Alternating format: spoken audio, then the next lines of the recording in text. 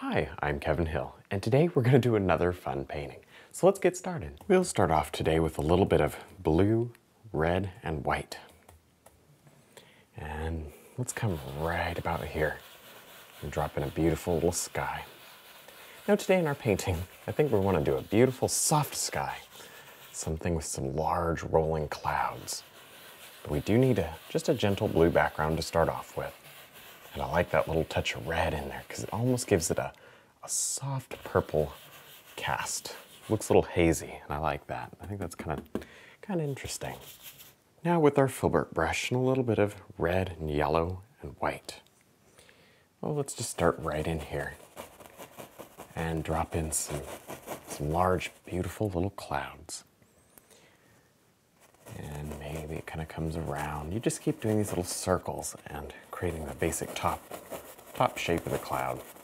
See, I'm setting the brush down and scrubbing it. There's very little paint here on the canvas. Like always, we don't want to use too much paint. Little problems start to happen. All right, look at that. See how I'm kind of outlining the blue sky there? It really makes things stand out. And maybe a little more. Let's do another cloud right here. Now with the filbert brush, we can add in some beautiful shadow areas to these clouds. The light's coming across like this. So you want to shade the left-hand side. See, that can just create beautiful, beautiful depth and contrast in here. This is just the same color we used up there in the blue. The difference is I put just a tiny touch of black into the color to make it sort of gray. Other than that, it's just about the same thing. Next, I'll load up the filbert brush with some blue, black, touch of red, maybe some brown and white. Oh, we got all sorts of colors in here. But what we end up with is a beautiful, soft, kind of a gray color. Gray with a little hint of blue in it. I'm just going to sketch in a nice little rolling foothill or mountain back here. And then scrub it in. Maybe we want, while we're in the sketching mode, we'll sort of sketch one in over here, maybe. I don't know. Now with our filbert brush and some blue, black, brown, and white. I think right in this area, I want to have a few trees. So I'll just set the brush down and start scrubbing.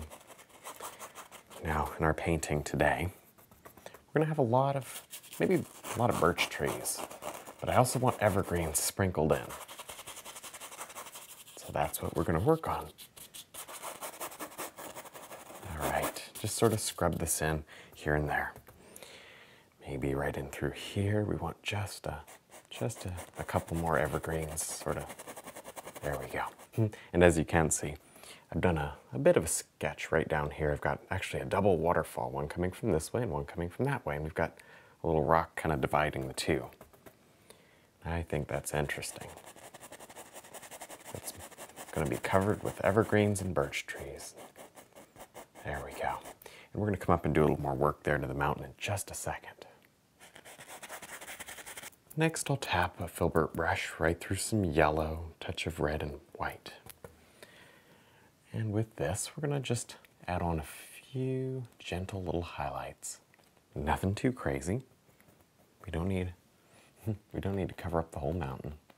The light's coming across like this, kind of from the top, and striking the right-hand side mostly. There.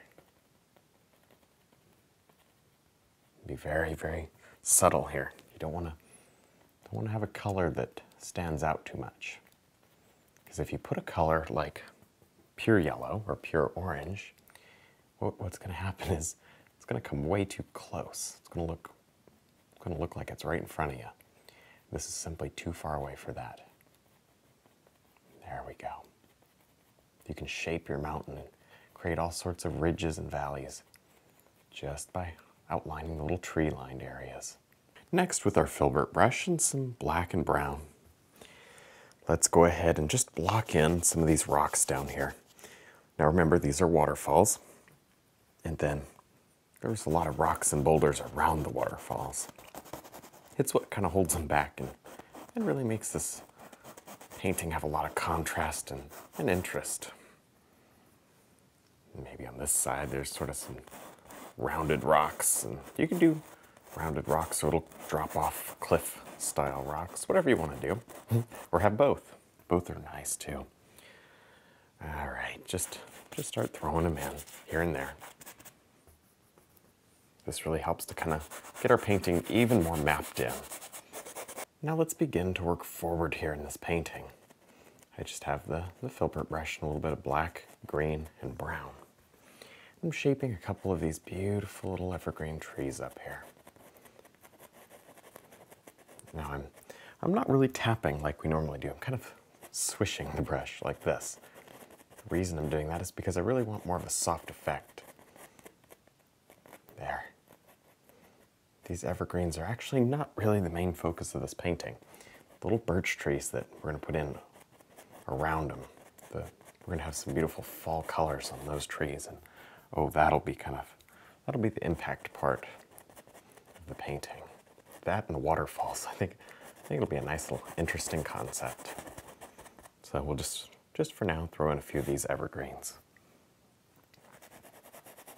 Now we'll load up the filbert brush with a little bit of brown and black, then draw it evenly on both sides. That brings it to a beautiful little sharp chiseled edge.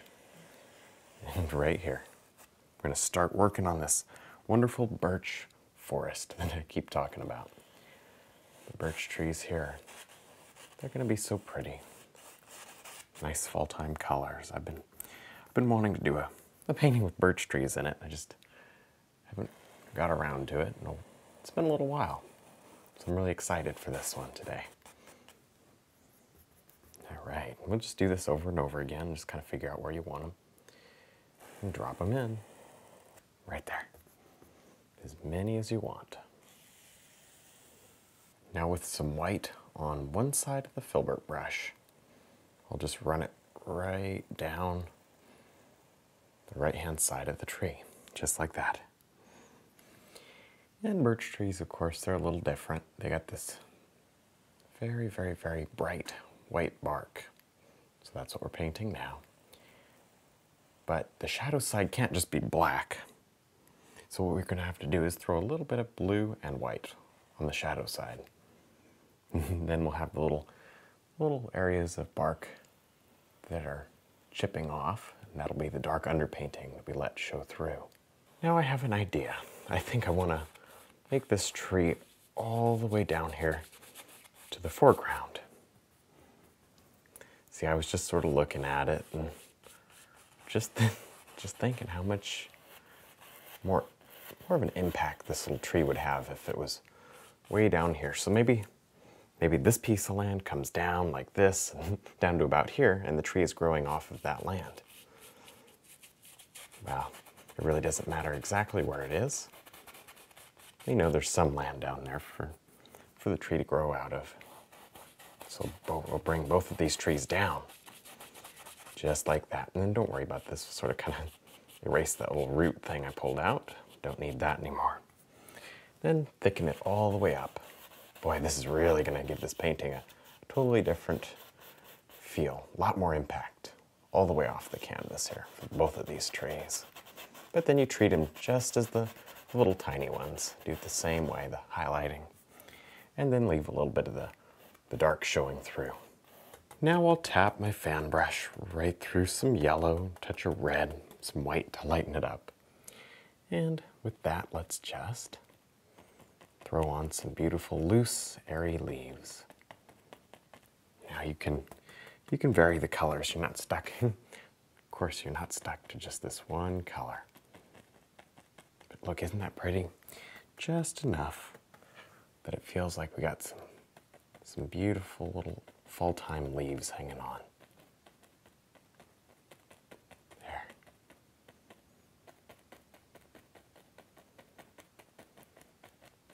Now with a little bit of blue and white, let's just begin to work on this waterfall area. You can add a little bit of gray into that color, just so it's not so shiny. Now I don't really want to underpaint this too dark, so let's add a little white here, where the falls are going to be.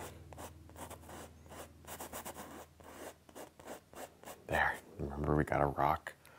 And our rock's gonna be somewhere right in there.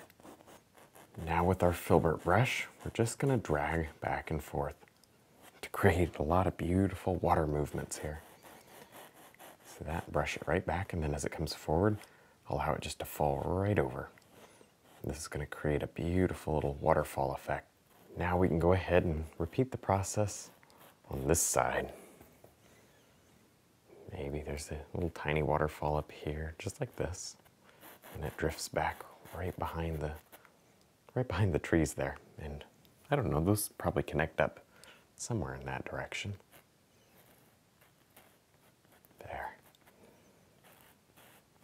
Just drag it across and shape your falls. And remember, the more you brush the same area, the softer it'll become. So you have so much freedom here. You get to choose how soft or how sharp you want your waterfall. Now we can go ahead and throw some beautiful highlights here on these rocks. Just using the filbert brush here and sort of drop them on wherever you think the light would hit. And the light's kind of coming across like this. There. And some of these rocks should be flat. Not flat like they have no depth, but flat on top. And some can be rounded. All right.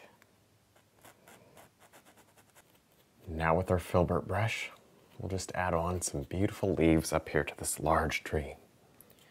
I'm really using just some yellow, touch of red in there, and shaping each little individual clump of leaves. Don't want to cover up the whole sky, so you kind of just look around and decide where you want a little clump of leaves and drop them in. Now before we end, there's this little area in here I want to fix. You see these waterfalls, when I was looking back, they seem awfully mirrored. So to fix this, what I want to do is just take this rock area and I'm gonna erase half of my waterfall here. And I just want to show you that this is what you do when you're painting and something doesn't quite look right. Stand back, and usually it's pretty easy to see why. And then make the little adjustment. Look, it already looks better. See how it's not mirrored anymore? Like two separate and brand new waterfalls. There, we don't want anything symmetrical in our paintings. All right, well, I think we're done. I had a lot of fun. I hope you did too. Don't forget to check out my website, my DVDs, and also my brush line. And thanks for watching.